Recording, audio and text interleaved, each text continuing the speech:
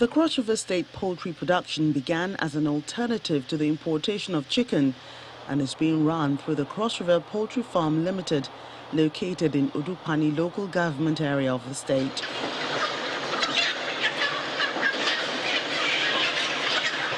The facility, which has an installed capacity to produce 24,000 birds per day, has started evacuating birds to the chicken processing factory for local consumption and exportation. This is what is called industrialization. Those who did not see it, that I was planning to create jobs, I think they can see now. That if I finish fixing all the potholes, do all the roads, they don't create jobs. But industries, factories create jobs. You can't have 207 million people without factories, and you don't expect crisis. NSAS protest is a reality.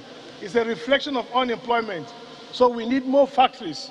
We need more opportunities for young men and women to have jobs to work on.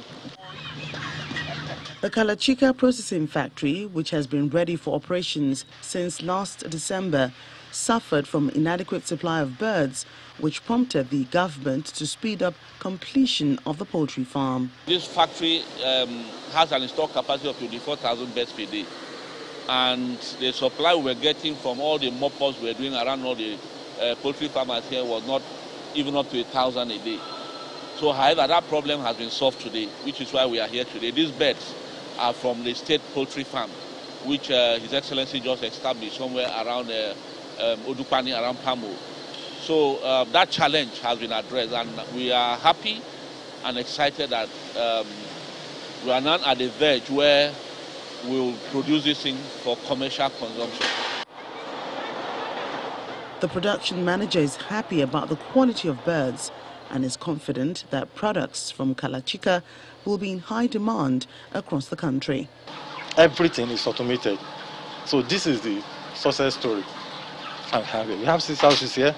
By the time we start with these 6 houses, everybody in Cross River can walk into Kalachika factory, or even, I believe, now our guys will have outlets. People there will be like a sub-contract where people can have shops with deep freezers and stock and go and buy wholesale and retail to nearby, so that people can have access to it very fast. All is set for the factory to get the certification it needs for export of its products, as it projects production of up to 60,000 birds per day.